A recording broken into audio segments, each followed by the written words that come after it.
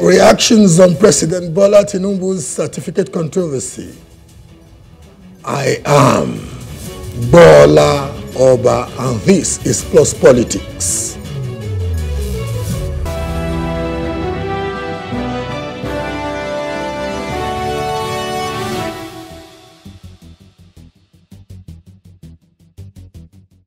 Amidst the Chicago State University certificate saga of President Bola Tinubu, there has been several reactions from various persons, like Kalu, lawyer, former Vice President Atiku Abubakar, pointing out the discrepancies in the certificate, such as a gender mix-up, a difference in signatures, high school graduation date, and supposed forged certificate and identity theft.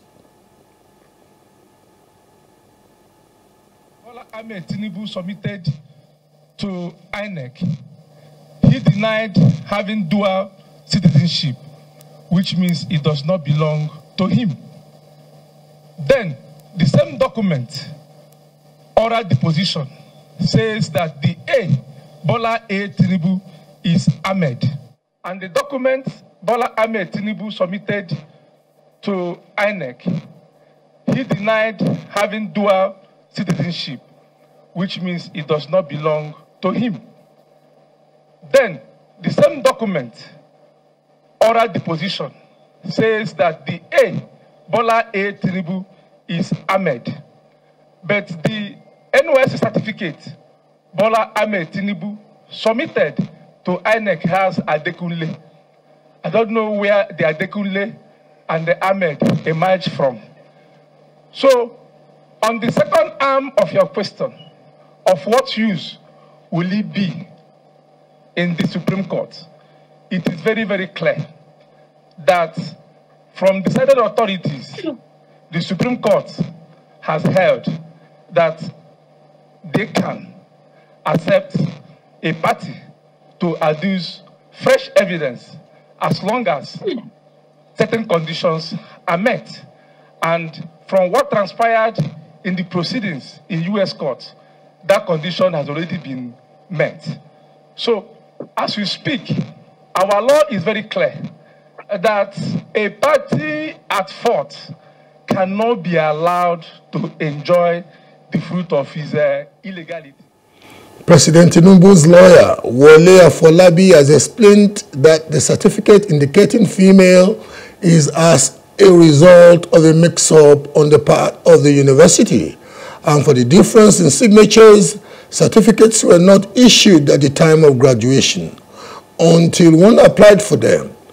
On another hand, former chairman at the Nigerian Bar Association, Monday Ubani, former deputy chairman of the Nigerian Bar Association, or second vice chairman of the Nigerian Bar Association, Monday Ubani, has justified why the Supreme Court may not admit fresh evidence, such as this, because their job is to review the decision of the court below and not to evaluate any evidence. Joining me to discuss all these reactions are more Otumba Segun Showunmi, PDP Governorship Aspirant, Ogun State, and Mr. Felix Morka, National Publicity Secretary, All Progressive Congress.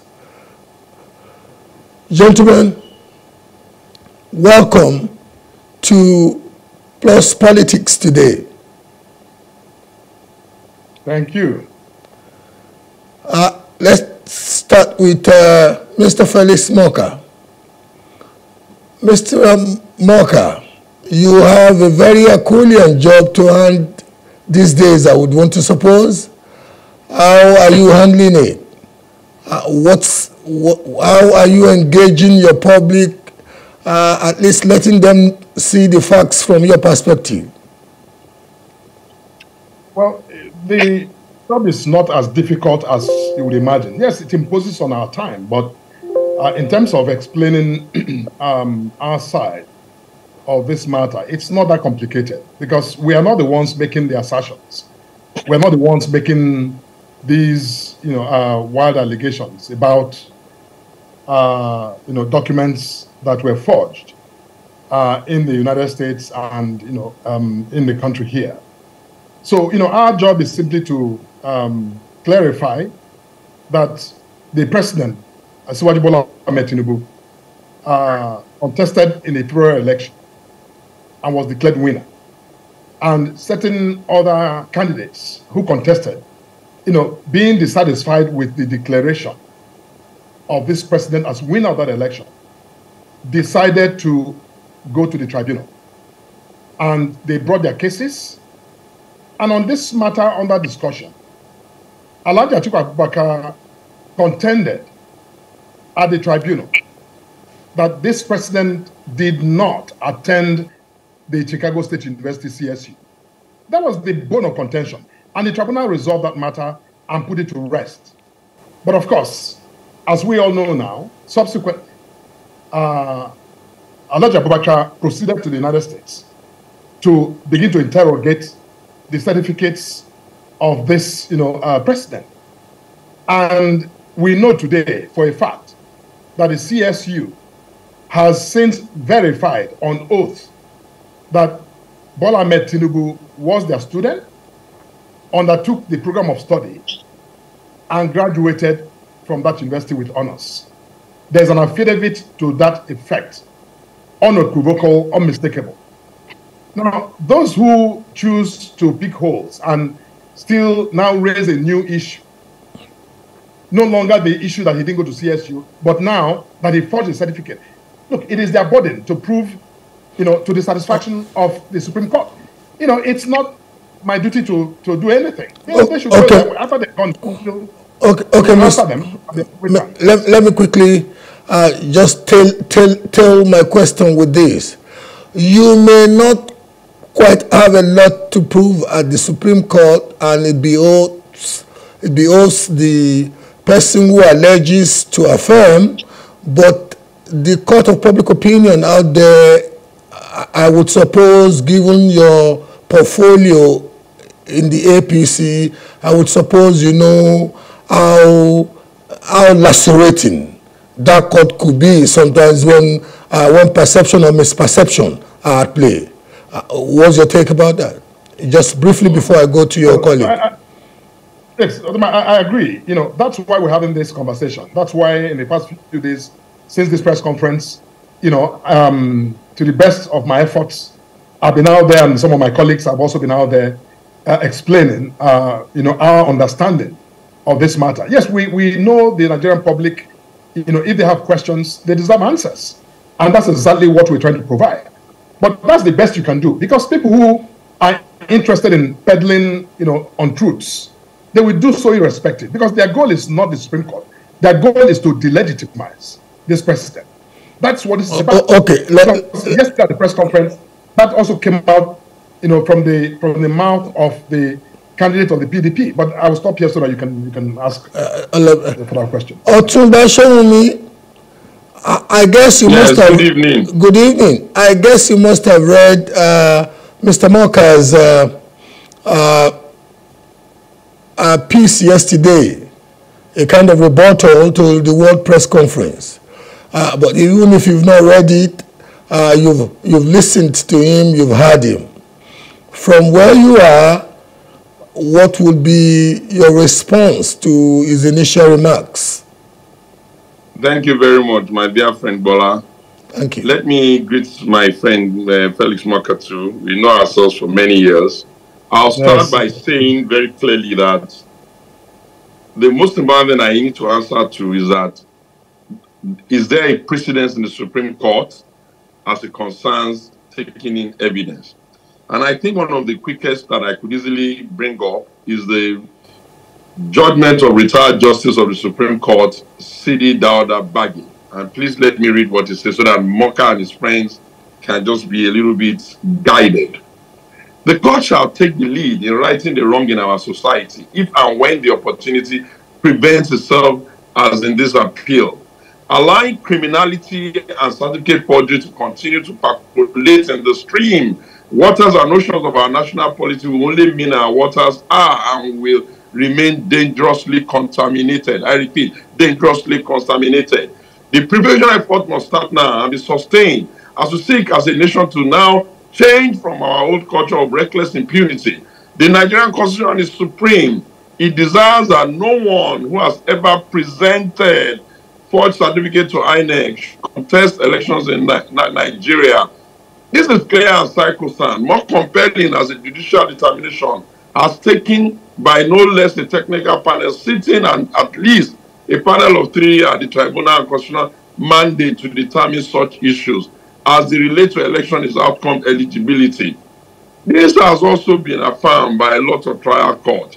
Also, I'm sure Morka, being a lawyer, is aware of Section 137 of the Nigerian Constitution, which says that, and I'm trying to quote so that I won't quote the judges out of context. It says, Section 137(1)J of the Nigerian Constitution, you are not qualified to run for office of president if you have presented forged certificate to INEC. Now, let me now go into some other areas.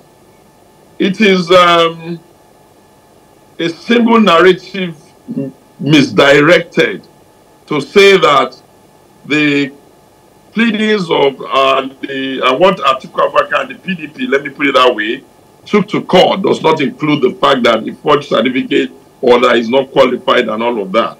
I think you will have to go and read what was pleaded ab initio. In any case, like I keep saying to them, I do not, and I believe and I plead with every person around us in the PDP, we have not appropriated the absolute authority and the grandeur of the Supreme Court to ourselves. But let me beg this, our friends, do not appropriate what the Supreme Court can do or not do to yourself either. What is the issue at stake? Okay. The issue at stake is very clear. I want to put a follow-up question that's quite relevant to your submission.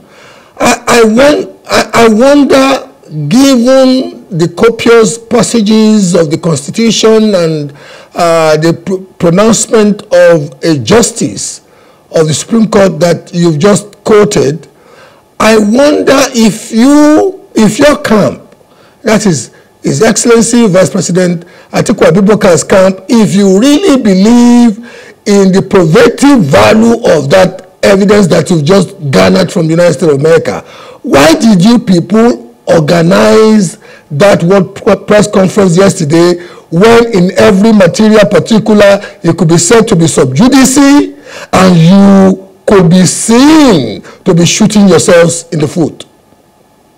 Well, you will recall in one of the quotes, Atiku Abubakar did say that one of the American presidents, very revered and highly respected, said, if he had to choose government without newspaper and journalists, he would choose the one that has newspapers. Hello? Hello, Otumba? Is Otumba still there? Okay, Mr. Morka.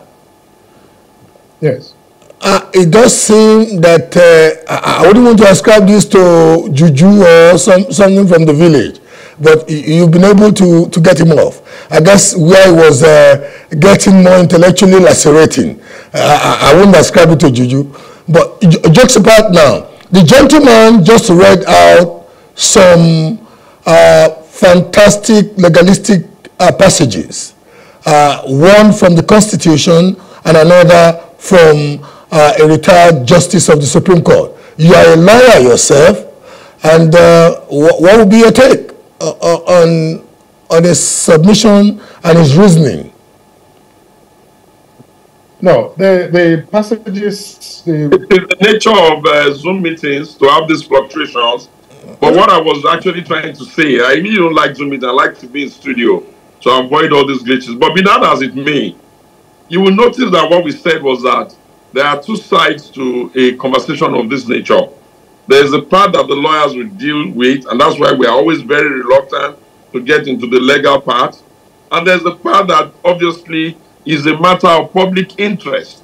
And because our friends are quick at trying to, throw in materials into public space that seeks to say maybe everybody in the country drinks from their, their table of influence, and therefore there are no alternative opinions. Okay, and that their own interpretation of the truth is the only truth, was the reason why we had that press conference. And what we said there was very clear.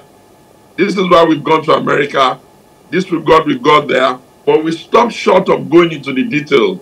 The deposition is close to 200 pages. An avalanche of documents were provided. They are picking the ones they like. Maybe if you like, you can even say we are picking the ones we like. But the fact of the matter is that you can't have multiple names. They cannot disown your certificate. They can't tell tales as to how you got it. You can't be happy with yourself that just one human being's document has many coloration, many names, many explanations, some of them extremely absurd. Some of us are all over the world. Every explanation, but the real explanation is the one they're taking. And the real deal is that we hold the view that that certificate is not authentic. And it is okay, about time I went to your colleague. Dr. Morka, sorry, and thank you very much for being polished, because you just allowed him to have his flaws straight when he came in. It shows a degree of polish in you. I really appreciate that, because it could have been contentious. No, please, that's fine. Okay, but having said that, I was asking you, or I asked you, you submitted some fantastic legalistic documents, or you read out some fantastic legalistic documents.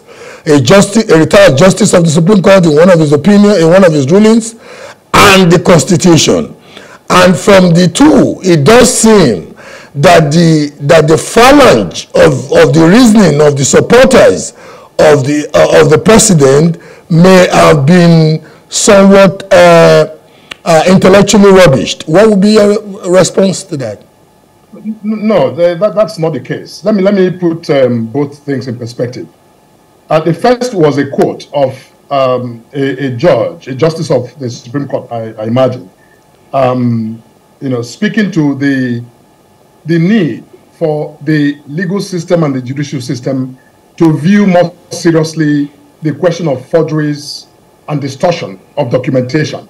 Now, that is a need. He was speaking broadly and generally, speaking to forgery as a crime, not specific to any particular, individual or trend.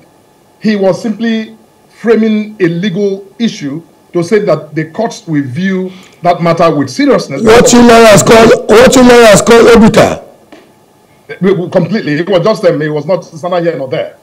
The second point that my dear friend raised had to do with the Constitution that says that if you forge documents, therefore you are ineligible to contest. Look, nobody doubts that if you forge a document, that there are consequences for forgery. That's not in dispute. I'm not going to debate that with my dear friend. But the point is that for you to apply that provision, there are certain hurdles you must cross. This is a criminal allegation, which you must prove beyond reasonable doubt. It's not something you do wishfully. It's not an allegation you make and you just make it and it falls in place. No, you do not taint a man with guilt unless he is properly tried and convicted by a court of competent jurisdiction. In this case, I don't know how the PDP or their candidate proposes to, convert this to the level of criminal inquiry that is required to prove. But look, all we are saying is that the Election Petition Tribunal that gave verdict in this matter, that is now before the Supreme Court, is a civil court. It's not a criminal court. Yes, within a civil process, you can also raise issues of crime. But even within that civil process, you are required to prove it beyond reasonable doubt. Again, as I said in the beginning, this is all the burden of the PDP and their candidate to establish. And I don't see anything in the transcript that my friend also refers to. I've read the transcript, it's right here. This is the complete volume. I've read it top to bottom. I've marked every piece of it. And this is an affidavit, given by the same registrar Mr. Caleb Westbach in a 2-page affidavit where he absolutely, without any equivocation, made clear that this president was the student and graduated from the school and was awarded degree. Mr. Morka. Mr. Morka. So they can go to the Supreme Court and actually make their point. Mr. Morka. That's all there is. Yes. Just let me be a bit mischievous. If this is as pedestrian and as mundane as you are making it seem to look like, why did you then write that copious piece yesterday? You wrote an intellectually stimulating. You wrote an intellectually stimulating rebuttal of the World Press Conference. If it's not that, if it's not that forceful. But you stated the purpose, the reason at the beginning of this show. You were right on the mark. You said that there is the legal question which the courts must resolve as courts, but that there's also the other matter that is within the court of public opinion, where perceptions sometimes matter more than the facts. If you push this narrative that the president forged the certificate, even though that is not true, even though it's not supported by the facts, if you say it long enough, as they are doing, somebody at home, some innocent Nigerian, may begin to believe it. And there is, it is imperative upon us to, I think, clarify and present the facts as they are. So you go to the Chicago, you come back home, there's no need to distort, the facts of what happened. Tell the facts as they happened. If you must tell the public, tell it as it happened. Thank you very much. Let me go to the press conference was not truthful. Was a lot of distortion of the facts yesterday. Okay, about time I went to your colleague. Otuma, yes. Your colleague is asserting that the Chicago excavations are simply legalistic fishing of a sort, that even after that, the press conference yesterday could at best be said to be, a festival of presumptions. And some people out there are even saying, maybe because Atiku knew all the so-called evidences he had garnered from Chicago would be going nowhere fast at the Supreme Court, he just wanted to further galvanize a kind of reactions in the court of in the court of public opinion. What would be your reaction to these submissions? Bola, thank you. Let me put it on record that this conversation we're having is not the prettiest that I like to have, and it's not something I do with relish or I do with pride. My head is bowed because of the seriousness and the implication of the conversation. But having said that, the first thing you must let Felix take back to his friends in the villa is that don't worry about whether what we are saying is right or will be accepted by the court. Don't worry. That decision is that of the Supreme Court. I only quoted certain sections of the Constitution to let you understand that they are just fooling themselves. There is enough pathway for the court to take that evidence, and we will provide it. That's number one. Number two, help me asking, did the university, either under deposition or under when they were being cross-examined or what do you call it, did they ever say, one, that they assert that that certificate is from them and that that certificate, they provided it? Or did they say they could really explain how the secondary school he used as the basis for his entry became a secondary school that did not even exist at that time? Or did they own the entry requirement from the other Chicago college, which had a female, which they are calling typographical error? Did they also own the fact that in the deposition, some of the materials that is flying around, that the social security number on that particular thing belongs to another person with a similar name who happens to be a female? Did they say that the NYSC certificate he presented that has the name Adekunle, which is never called himself now, is the same? Did they say that the guy that is before us is also an American citizen and not a Nigerian citizen? Did they say that the date of birth is the same? Look, I have said it over and over and over.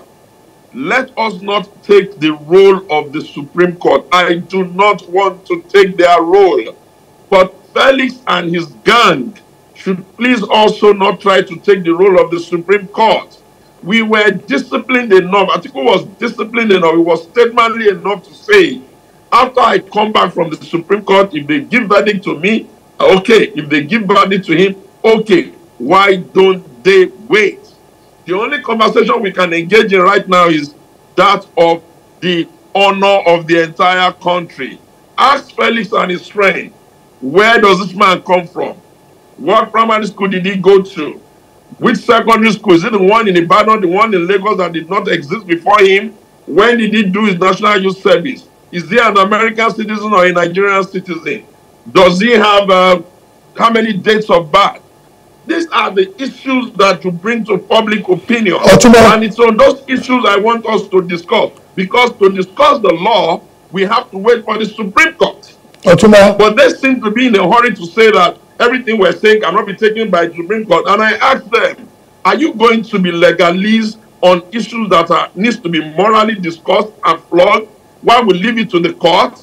If they get to the court, we will provide the evidence. They should not be in a hurry. A conversation that has been in public for more than 25 years deserves to be rested. Otumba, I want to ask you a very personal question. You may answer or may not answer it depending on how you...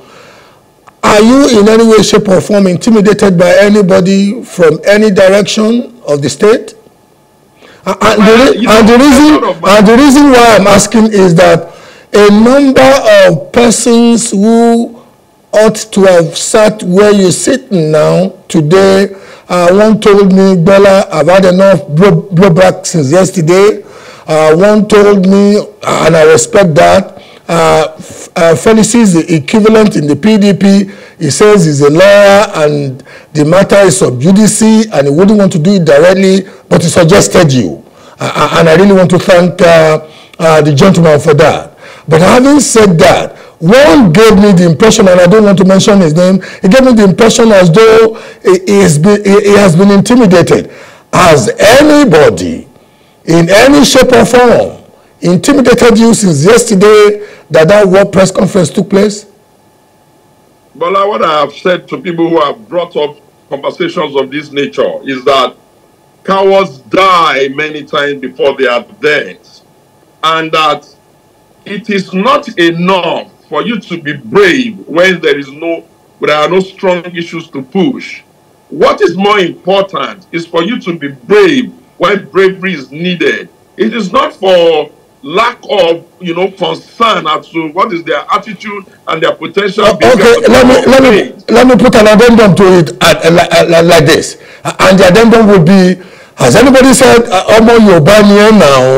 Why are you doing this? That is the most, that is correct. A lot of people have done that. But what I have said to them is that the race of Yoruba people, of which I am a bona fide part of, cannot, in the seriousness of our preeminence and our history, allow the narrative to run in all corners of the world and within all the other ethnic groups that we are a people that have no honor. And honor demands let me go to your colleague. For others must be our attitude for ourselves. Let me go to your colleague. Felix, I don't really envy your job, but you're doing it well enough. I don't see any other intellectually robust persona doing it better than this. But you will agree that the words, especially in the public opinion, are somewhat scorching. Am I right? No, not exactly. Now, let me say a few things. I'm being very measured in this conversation because I'm speaking to, Mr. Showunmi, Otumba Showunmi, that I've known for many years, and I'm trying to. But I would urge that my friend refrain from characterizing Felix and the gang and using those kinds of, references. I take exception. Because, I can also take my gloves off and actually hit back really hard. But, that's is unnecessary. Because this is Otumba, I hope that is noted. Please. Because, I want to have this conversation as respectably as possible. Now, the point here is this. I'm sitting here just wondering why my friend is making these suggestions about the APC, suggesting that this matter should not be discussed, or that we are preempting, or, in some ways trying to prejudge the outcome of the Supreme Court review. That is not the case. Nobody is doing that. We did not call a press conference. You did. We did not make an allegation against Atiku Abubakar. You made an allegation against Bola Ahmed Tinubu. You went to the public space to throw down, matters that you are just scratching and being very emotional, to drum up, just to whip up sentiments and create this public narrative that this president did something that was wrong. You did that. You took this matter from Nigeria, where we have the fullness of the court system, to the United States to go there to discuss. You did that. So, why are you acting so sanctimoniously, as if you are innocent and APC is merely just saying, nobody said you should go to your press conference. You called it. We only responded to what was said. You cannot possibly make this sort of outlandish allegations against a citizen. Forget that he's president. If you do that against me, I will come out, charging at you. Because you can't do that. And then expect that they're not going to give you a response. And when they give you a response, you start saying, oh, they're trying to, prejudge. Nobody's prejudging. Okay, gentlemen. I have said is that you are welcome. You already have an appeal at the Supreme Court, I believe.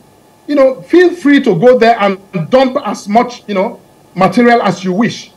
I have confidence that the judges at the Supreme Court have the capacity to review anything you judge and apply the law as they understand it. I'm not trying to say anything about what they're doing. I'm only saying that you can present your facts, but after you've done that, you must also pause for the other side to present their own rebuttal.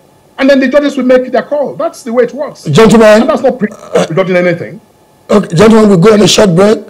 And when we're back, we still go ahead pressing the emotional, the intellectual, the moral angles of this issue. And more, actually. Thank you.